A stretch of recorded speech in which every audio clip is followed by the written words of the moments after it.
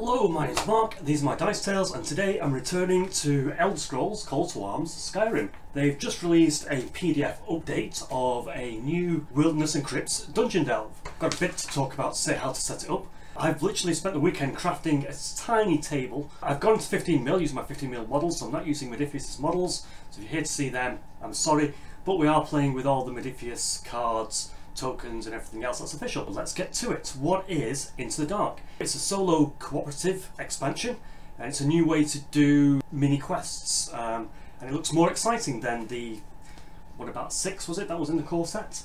I'm going to show you the table. I'm going to spin the camera around and show you what I've got. Here we go. So this is my table. We'll get to it in more detail in just a moment. But ultimately you choose whether you're doing a crypt or a wilderness. If you want to do a mini adventure, string together a bit of a campaign, it does suggest play out a little wilderness delve and then a crypts delve, as if you've just come across a dungeon in the wilderness as you were wandering around, as you do in Skyrim. You choose your theme, crypts or wilderness. You then choose an end goal, so there's a table, you roll a black dice and that determines what your end goal was.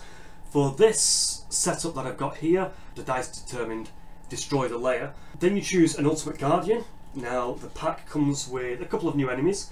My ultimate guardian turned out to be a frost troll, which is a new animal from the pack, and it's print and play, make your own cards up, so that's just printed out and put in a sleeve.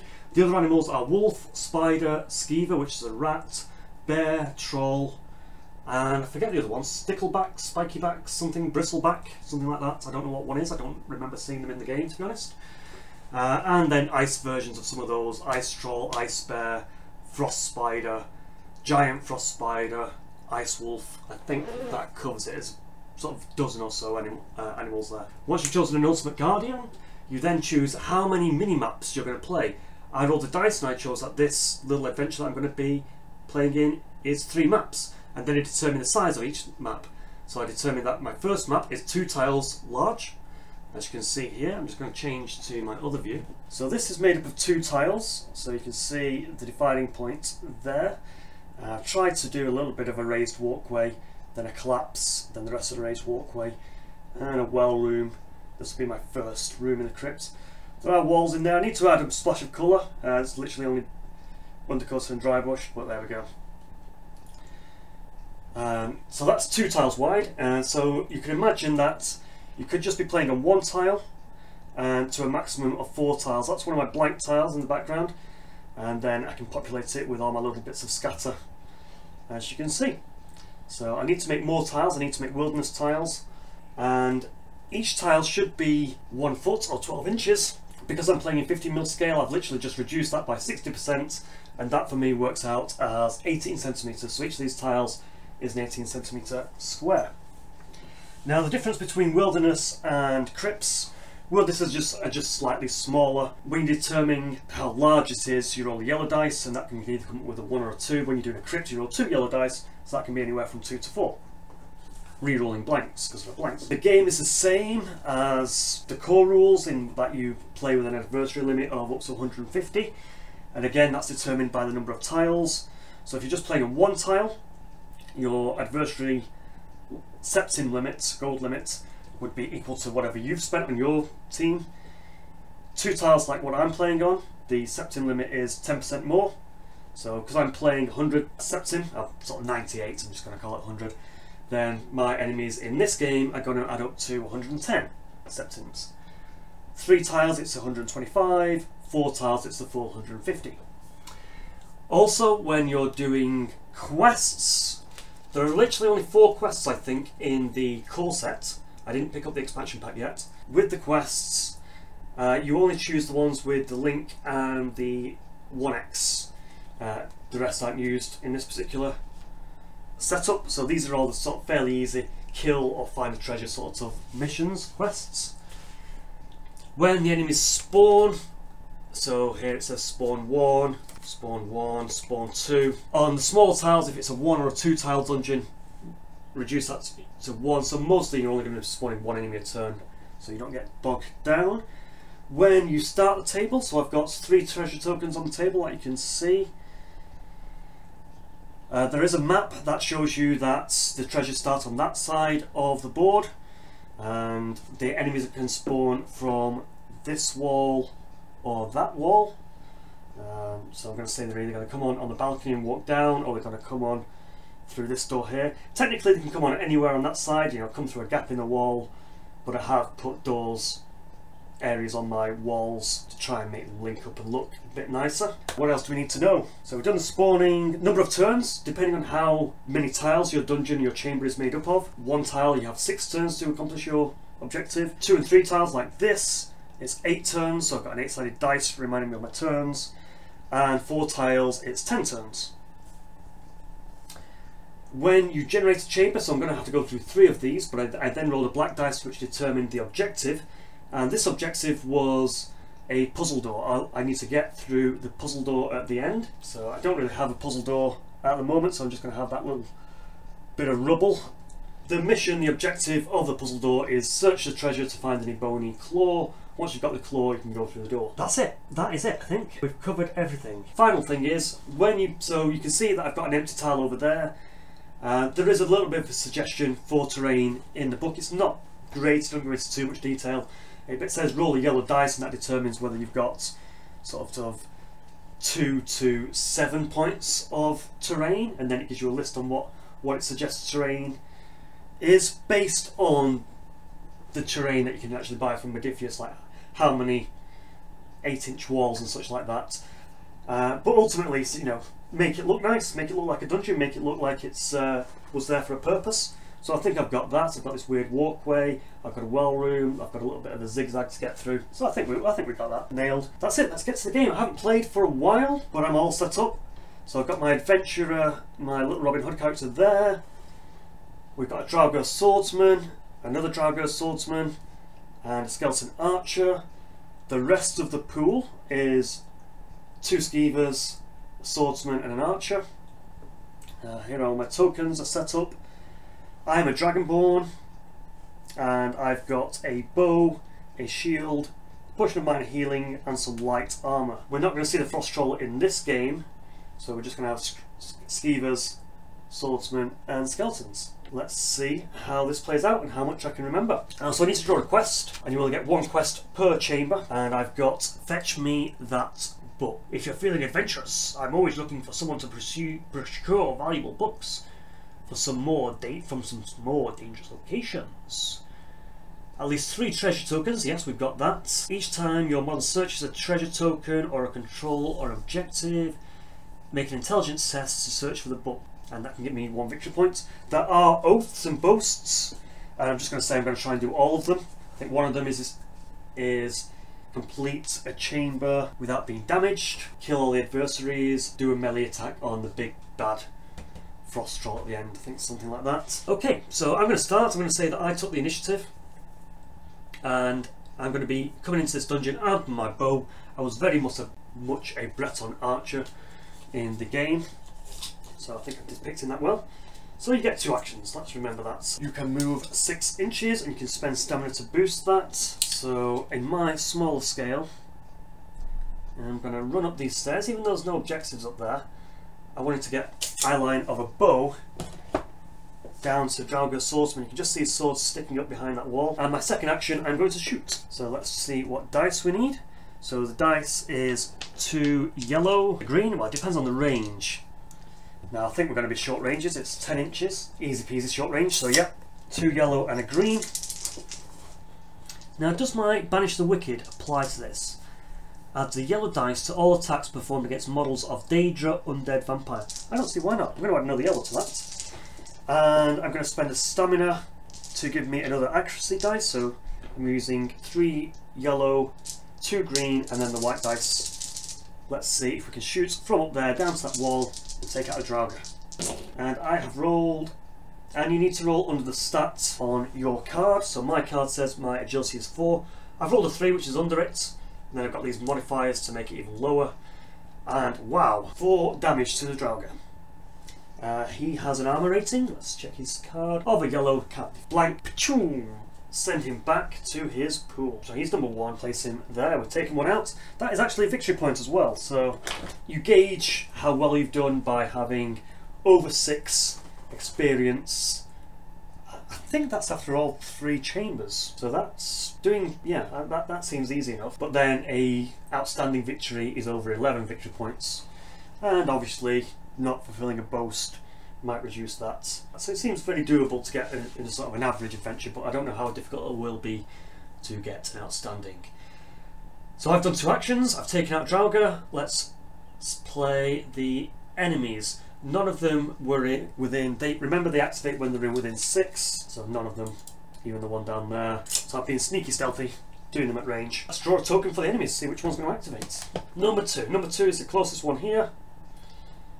And then you roll a black dice, consult his AI card, and that is attack, because he is a might. Now I believe they sprint, which gives him an extra 3. Heard the clatter of bones, and he's going to come and investigate and wander around the tiles there. I love the 15mm that this can literally fit on a shelf. I can put it on a high up shelf and get it down whenever I like. I mean, obviously it looks better 28mm, but you need space for that. Cool. So he's going to move, and that's it. They just have 1 activation. Then we flip the... Before we do that, we then have an event.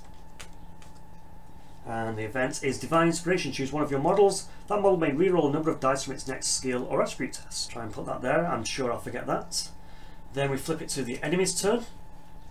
And the enemy is then going to take all its enemy tokens back. There's only a 2 and a 3 on the board. Why have I got so many tokens out?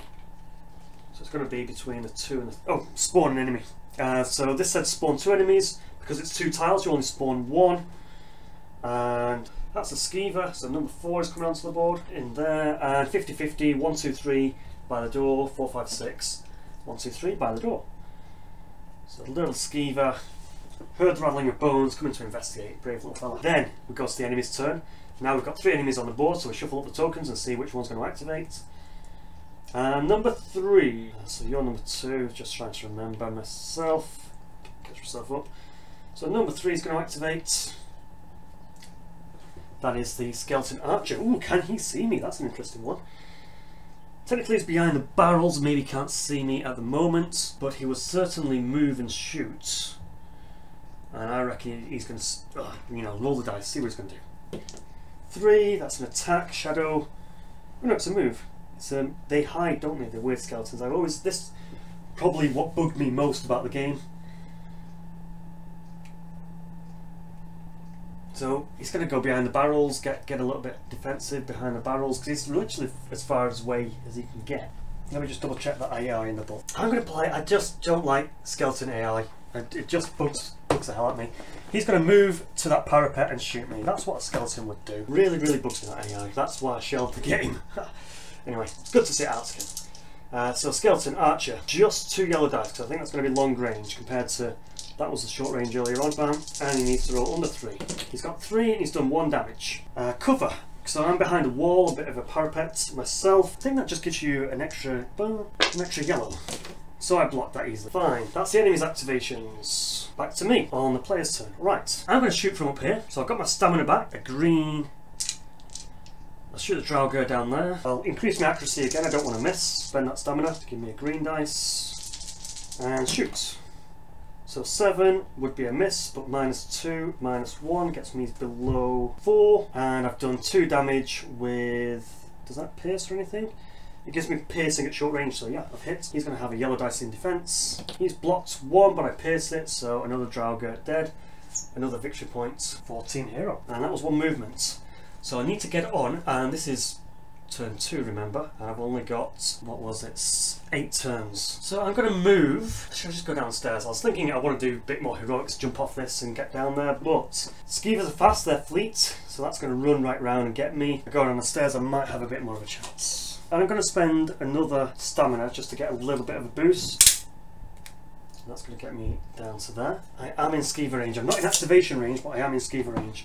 So I have shot and moved on my turn. Now it is an event. Secret paths. Choose a friendly model that isn't staggered or incapacitated. That model may illegally move up to 6, ignoring terrain and other models. It may not end in contact with an enemy. So I can move 6 inches, that's nice. I shall take that. That's going to move me right up to that treasure token. Right up to that skeever, but right up to that treasure token. That doesn't count as an activation, does it? It is a move. Go on, I'll give you an activation. So that skeever, because I've moved, is going to attack me. And the skeever has a green and a red dice. And then a white dice. I'll roll a dice for its activations. Let's roll a sword.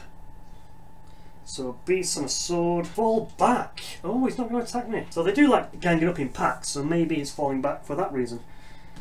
Not very far for you to move though here. He sees an adventurer come through a tunnel and pegs it off to the stairs. That's the end of the enemy's turn. That was the event. Oh, spawn an enemy as well. So we've got 1, 2, 3, 4, 5 enemies. Number 2. And that's another swordsman. And again, 1, 2, 3, 4, the door. 4, it's coming out the door. Out of the crypt. Another Draugr rises and comes into the play. Shuffle up the enemy tokens. Okay, where were we? We were... Draugrs come on, 1 activated. I think the archer should have done something. So the archer can't see me, so it is going to move. I'm just going to ignore the AI of it. Then we'll get him down, halfway down the stairs. Can't see me because of the angle of the walls and such. Then it's back to player, so it's me. I'm by a treasure token, so I'm going to search because I'm a treasure hunter. I get 2 treasures. So I've got a family heirloom and the bony claw. Take the top 3 cards as a treasure quest item, whatever. Okay, so I've got the bony claw, I've got the objective, I've searched this token. That's 1 action. And my quest for another victory point is do an attribute test to find the book. Intelligence. My intelligence is 3, 6. So no, I've not found a book on that treasure token. My next action, I've actually still got my bow out. So I'm going to take a shot at that Draugr right in front of me. So definitely short range.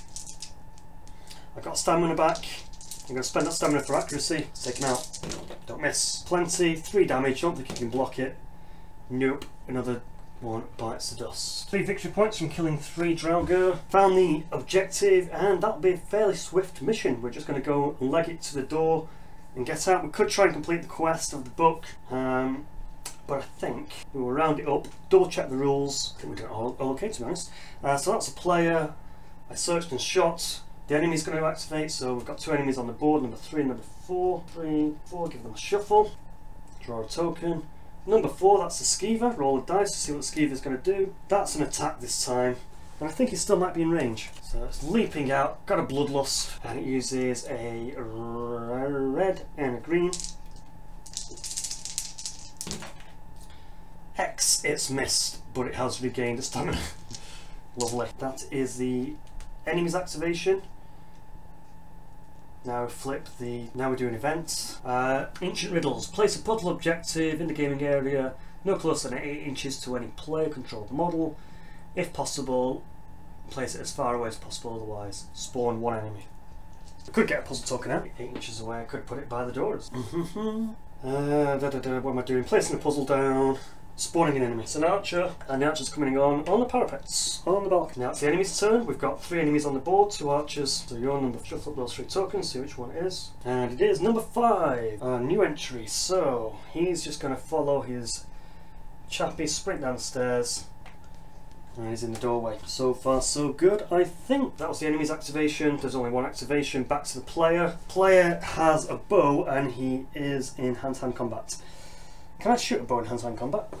It's clunky rules, it generally does cover everything. Not be engaged with an enemy. Does that mean I have to use my fists? Just do it unarmed? I don't really want to spend a turn swapping. I should probably switch to the sword at this point. Right, spend an action, pull out my sword, whack him, gain a stamina back, use the stamina to increase my accuracy. Crits. Crits. Let's just poof him off the board. What is the defense of a skeever? Does a crit do double damage? I forget what that symbol means now. Yeah, add a black dice. Add a black dice. Where is the black die? Whoa, plenty of damage. Can't block that. Skeever dead. Another victory points. So we're already on 4 victory points in the first rune.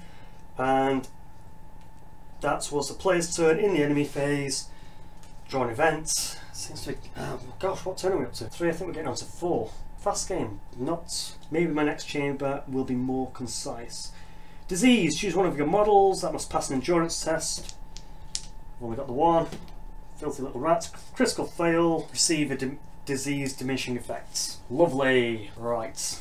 Next, what is going to happen? Then it gets to player's turn, and that does spawn another enemy. Number 4, another archer.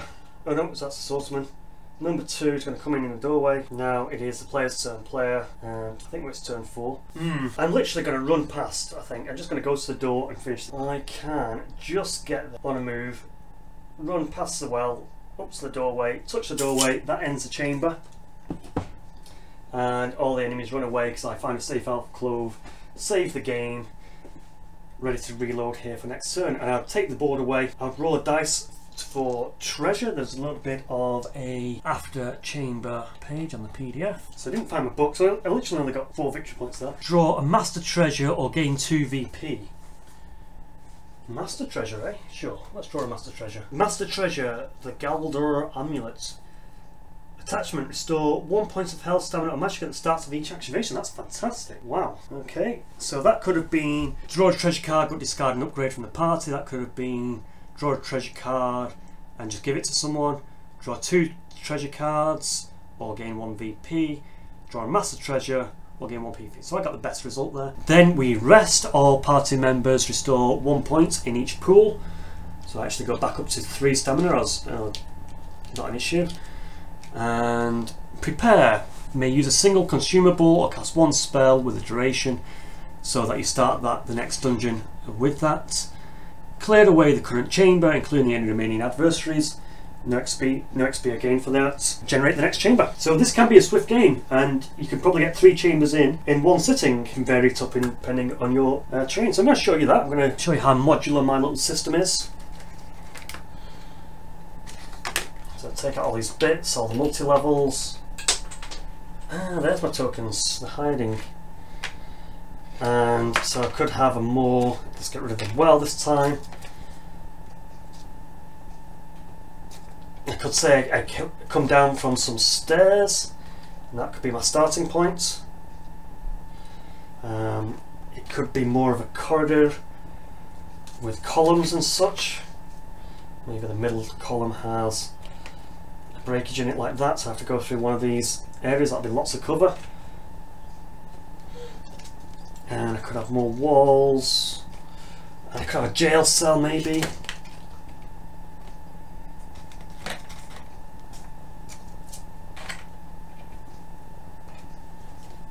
And that's it. I could rejig the adversary pool at this point.